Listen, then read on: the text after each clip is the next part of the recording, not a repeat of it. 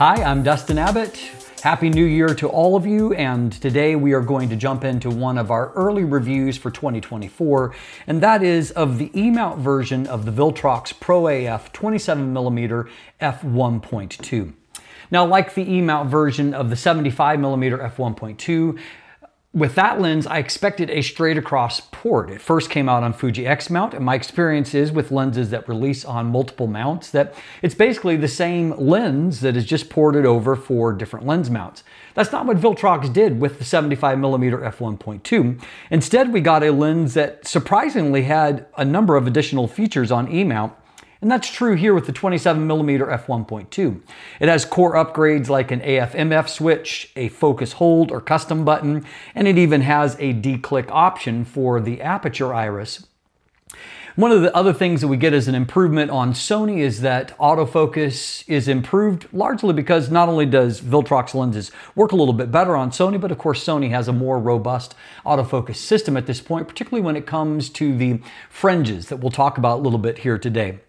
Now, like on Fuji, this lens has a slightly tighter than 40mm full frame equivalency, making this a really great normal lens. Now, I know a lot of people are programmed to think as 50mm as being kind of that optimal normal range, but having shot a lot of different lenses over my career, obviously at this point, I'm really partial to this particular point of view because it gives you just a little bit wider framing than what 50mm does, so a little bit more flexibility. But when you pair it with a huge maximum aperture of f1.2, it also allows you to get really shallow depth of field results, making it a really versatile lens for a lot of things, from street to capturing family events to shooting portraits, but then also the flexibility to do things like landscapes or some interiors. It still is very, very useful. Now, it's a little bit different of a lens map here on Sony, and truthfully, the Sony equivalents, APS-C specific equivalents, are lenses that tend to be old and expensive. And so when it comes to this Viltrox lens, its only real disadvantage compared to those lenses is the fact that it is larger and heavier than them, but it also has a much larger maximum aperture and much better image quality. So this lens is a real treat on Sony, and we'll dive into all the details of why right after a word from our sponsor. Today's episode is brought to you by Fantom Wallet, the minimalist modern wallet that is now even better with the new Fantom X that is crafted from aluminum right here in Canada. It is 22% smaller and 35% lighter, while still making it easy to access your cards and money when you need them, thanks to their unique fanning mechanism. You could even customize your wallet due to its modular design, with accessories like a money clip, cash holder, ID display, and even Chipolo and AirTag tracking integration. Visit store.fantomwallet.com to check out their unique sizes, styles, and finishes that span from aluminum to wood to carbon fiber, and use code DUSTIN15 for 15% off when you're ready to check out. So as before with the X-mount version, this lens physically in terms of the size and the weight is almost identical. What we do have here is a lens that is 82mm in diameter or 3.22 inches. So compared to the 75mm, it's 5mm narrower. It is 92mm in length or 3.62 inches, making it 9 less millimeters in length compared to the 75mm. And it weighs in at 571 grams or 20 ounces, which is about 110 grams lighter than the 75mm. Now, obviously, particularly when you're talking about that weight, this is not a lightweight lens on APS-C, and so that is going to be probably your biggest negatives to take in that. This is in some ways a more natural fit on something like my A7R Mark V in APS-C mode, though I will note I recently traveled with both this lens and I was doing the review of the A7C, which is basically almost identical in size to the Sony a6600, a6700 cameras like that. And I will say that I had no issues with carrying it for hiking or doing any number of things. I wasn't using the grip extender because I wanted to travel as light as possible. And so, I shot an APS-C mode on this camera because it gave me also the option of shooting some of the full frame lenses I took along. And frankly, it worked just fine. Now, your mileage may vary and your tolerance for how much weight you're going to carry is going to obviously vary somewhat, but I will say that it does work. Now, obviously, as noted, there are more features here and everything works fine. AF/MF switch, always a treat to have. Having that function button, which you can program to different functions within the camera, is very useful. And while we have the same aperture and aperture iris as before, aperture ring, in that we can do 1/3 stop clicks here, you also have the option on the Sony version to declick that aperture for smooth aperture racking for those of you that are inclined towards that. Some extra features that make this lens really, really premium. Now, there is also an 11-bladed aperture iris, which again is more premium than a lot of the alternatives out there. And so this lens is quite a treat in a lot of ways. You have a lot of different looks you can do with the look of the aperture. And that wide open, it does have a little bit of a swirl effect, but you stop it down even to, say, about f1.6, and you can get really circular shapes all across the frame. This is a thoroughly weather-sealed lens as well, and so it has, by my estimation, based on the Fuji diagram, has 10 seal points, but there are at least 3 different other potential seal points here because of the button and 2 extra switches. And so I'm going to guess that there are 13 seal points, though that information has not yet been released by Viltrox. It also has a nano HD coating on the front, similar to a fluorine type coating to help with fingerprints, moisture resistance, and things like that. Now, the lens hood is included. It is not a particularly shallow lens hood, and I do have a little bit of a complaint here in that it doesn't bayonet super tightly, and so it isn't hard to kind of bump it loose. You can hear it clicking there, and so you would feel like it's really locked in, but it just doesn't quite hold as much as what I would like. I also note that everything else here is all metal. It's really, really nicely executed, and the lens hood being plastic just feels a little bit cheaper. That's kind of the nature of the beast. Now, the rings themselves move really nicely. The manual focus ring, even though it's focused by wire, it has really nice damping and weight. There's no visible stepping or anything like that. So it's actually quite a nice manual focus experience.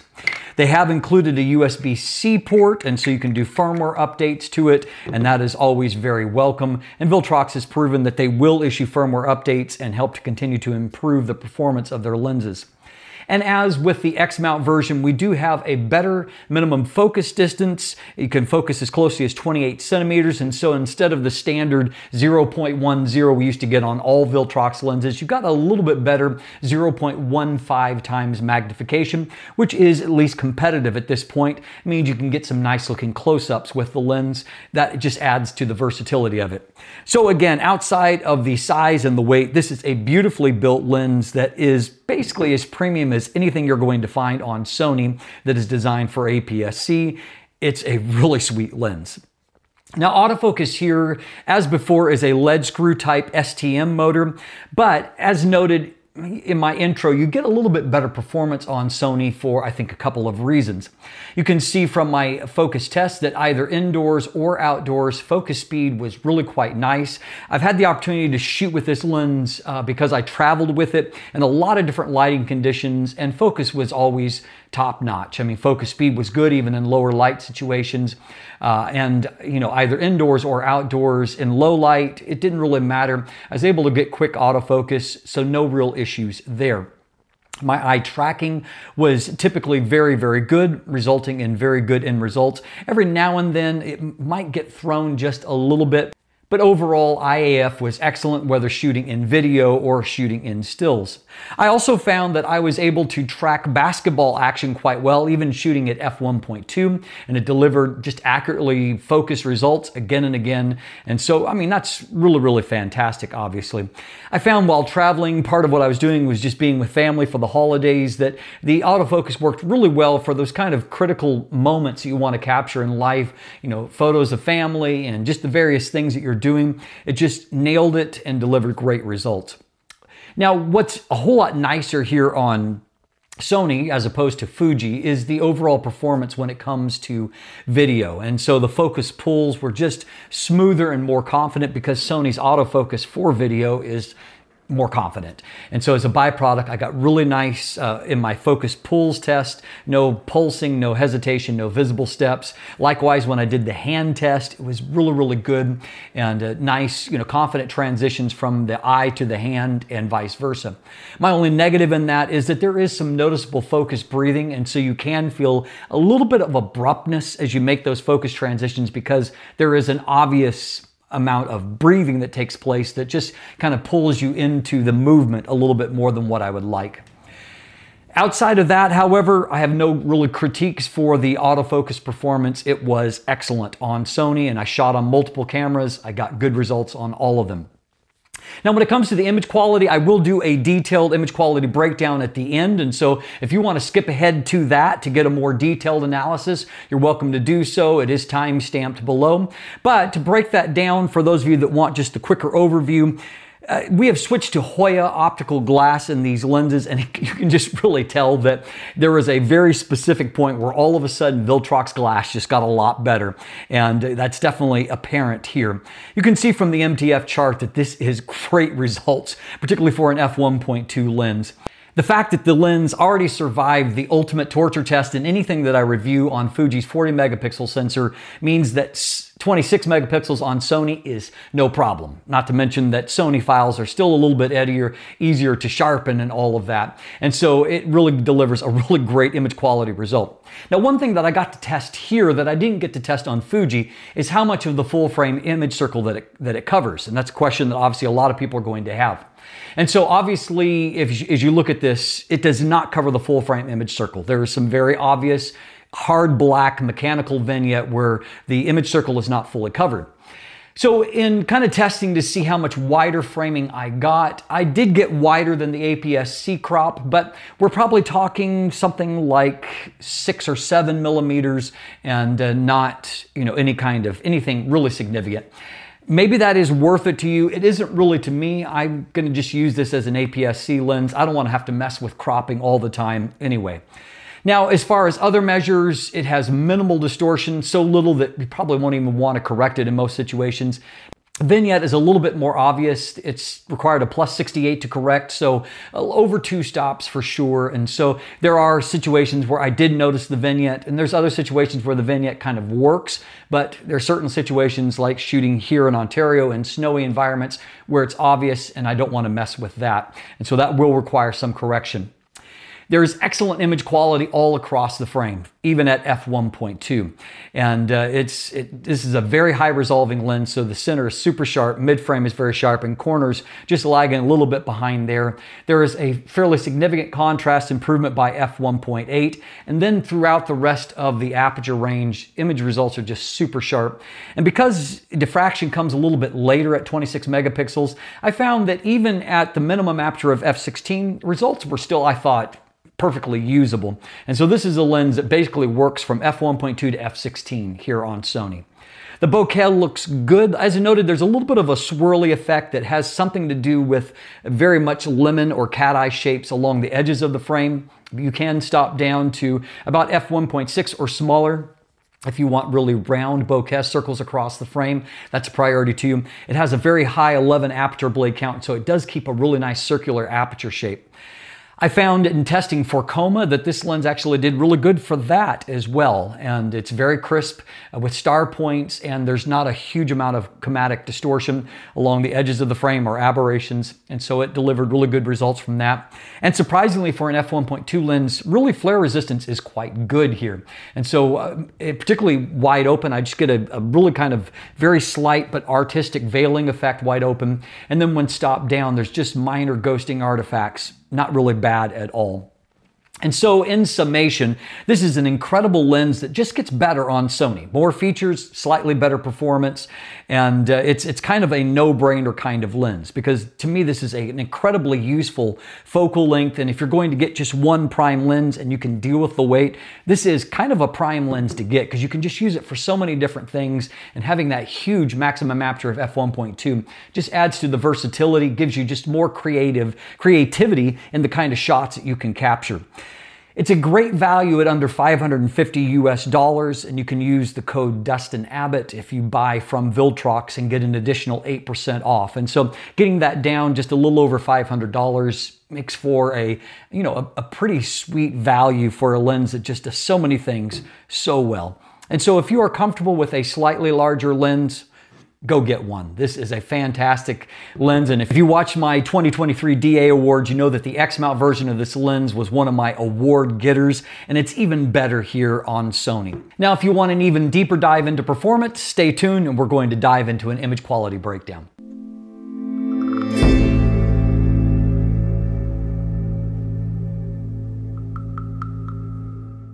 Now, because Fuji X-mount is only APS-C, I didn't have the opportunity to test how much of the image circle that this lens would cover for a full frame camera. So this is the APS-C crop on Sony. If we take a look here, you can see that 6240 by 4160. That's the pixel dimensions. And so here is on something like a Sony a7R Mark V, 61 megapixels. This is the full frame image circle. So you can see 9504 by 6336 is the pixel dimensions.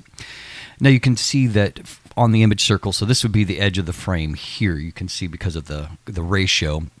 But you can see that there is a significant portion in those corners that is just not covered at all. And so this is a hard mechanical vignette. You're not going to recover that by adding exposure because all the light is being blocked from reaching the sensor. So obviously this is not a full frame lens masquerading as an APS-C lens. However, we can see that you can crop wider than the actual APS-C image circle here if you're so inclined. Now you can see there's a little bit of vignette left in the corners. I didn't attempt to correct that, but it's enough that you probably could correct that. But this is what I consider to be kind of a reasonable crop in. So if 6240 on the long end represents the APS-C or Super 35 crop, I was able to leave it as wide as about 7110. Now, if we calculate 7110 by 4740, that has us at a little over 33 megapixels, and so let's getting us into something more like the Sony a7 IV range with its resolution. And so obviously not bad, and you can see that it's definitely wider. There's more in the frame. So I mean, it's not something I would personally do, but if you want to go there, it is viable, I guess. Now, when it comes to the natural vignette and distortion here, we can see that distortion is nearly non-existent. You could leave this uncorrected and probably never notice it even if you're shooting a brick wall.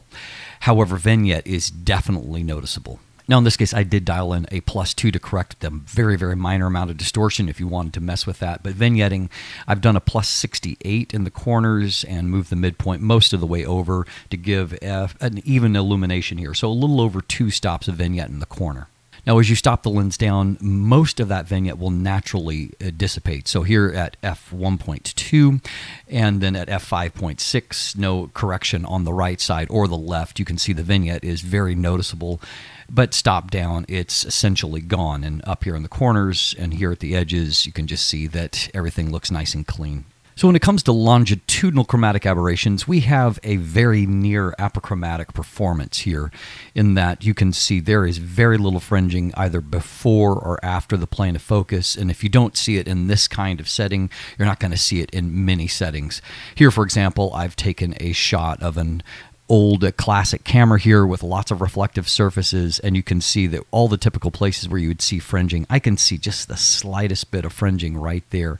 But you know, and here, but it's so minuscule that even at a pixel level, you can scarcely notice it. So this is a really strong performance when it comes to longitudinal chromatic aberrations. Likewise, lateral chromatic aberrations, very well controlled. And here near the edge of the frame on my test chart, you can see that there just isn't any fringing to point to. All the transitions are nice and smooth. Now, the fact that this lens performed well even on Fuji's extremely demanding 40 megapixel APS-C sensor means that on a lower resolution 26 megapixel Sony sensor, we're not going to have any problems. And so even at 200%, 26 megapixels, we can see that the center of the frame, very crisp. Mid-frame looks fantastic. You can see that bit of noir that is developing there. And that I only see that when you have a really high contrast lens. And so that's actually a really positive sign. And here in the corners, we can see that right off to the very, very edge of the frame, we actually still have continuing resolution, and it's resolving well. If anything, I would say it's actually sharper at the extreme corner than what it is going back about 4 or 5%. It looks better here than it does here. So that is a really impressive performance. To give you some real-world perspective at how this lens performs at wide apertures, you can see here that even this is a more typical 100% magnification. You can just see how all the little fine hairs are really well delineated. It's just really, really beautiful. This shot here, you can see with skin tones, this is at f1.6, but you can just see how much detail is being rendered by the lens. It is a really fantastically sharp lens. Now, something a little bit interesting at f1.2 to f1.4, you can see that the camera metered the same, so though the histogram shows that there is a difference. But what is interesting here is when you look into the corners, and you can see that there's actually a considerable amount of vignette lift even at f1.4. So there's a little bit of a pro tip if you don't want to mess with correcting vignette.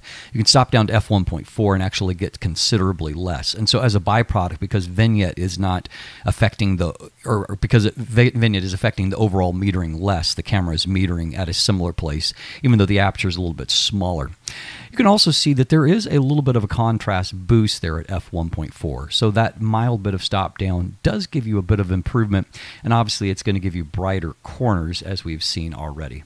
Now from f1.4 to f1.8, there is a continued improvement in terms of contrast. You can see that there's just a little bit more punch there.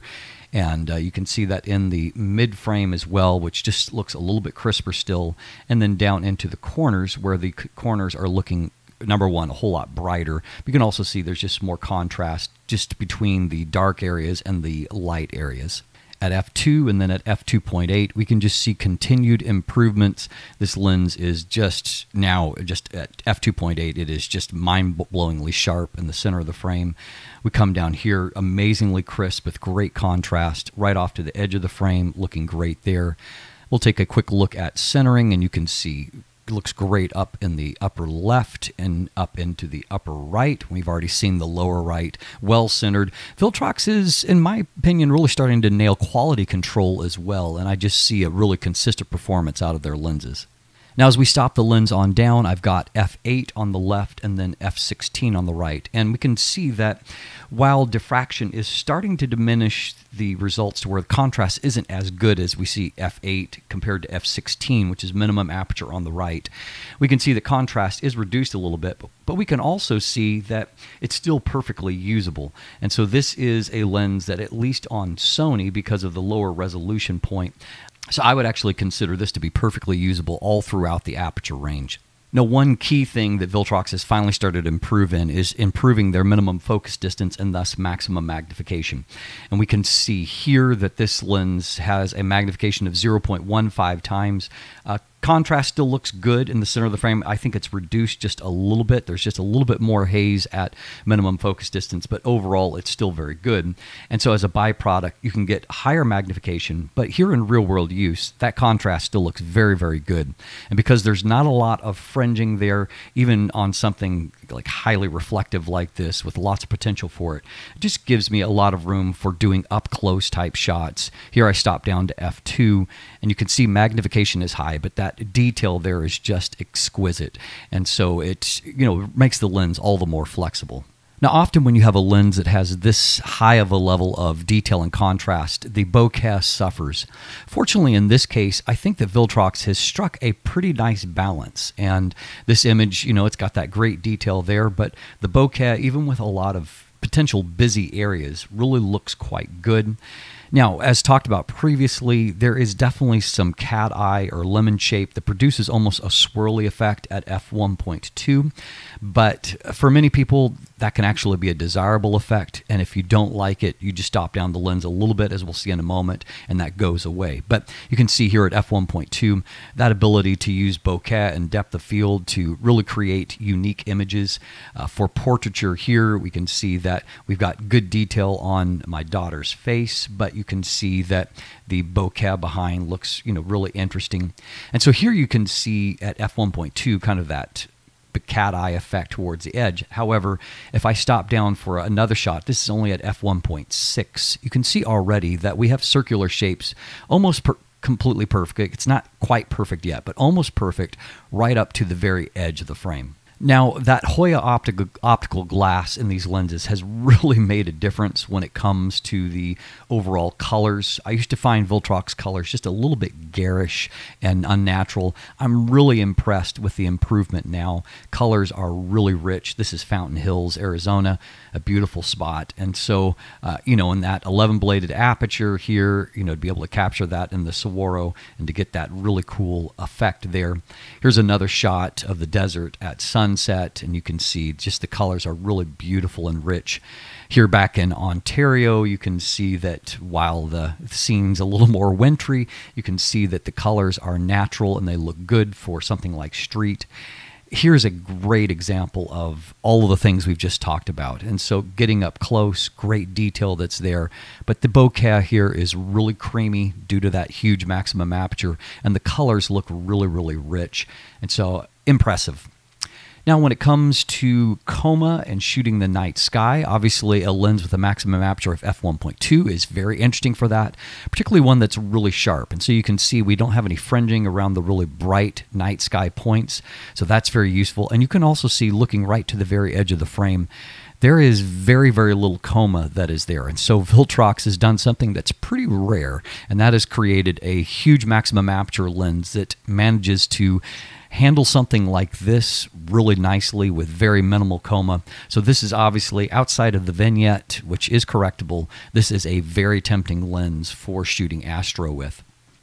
Finally, when it comes to flare resistance, the lens is not perfect, but for a large aperture lens, it is very good. And so here at f11, you can see the sunburst effect, but you can also see that either in the primary source of the sun and in the reflected areas, it has an affected contrast. Likewise, here at a larger maximum aperture, we can see that it's less defined in terms of the blades, but again, we're holding up really well in terms of contrast. Overall, this is a really, really strong performance. From top to bottom, I'm extremely impressed. So if you made it to the end, thanks for watching, have a great day, and let the light in.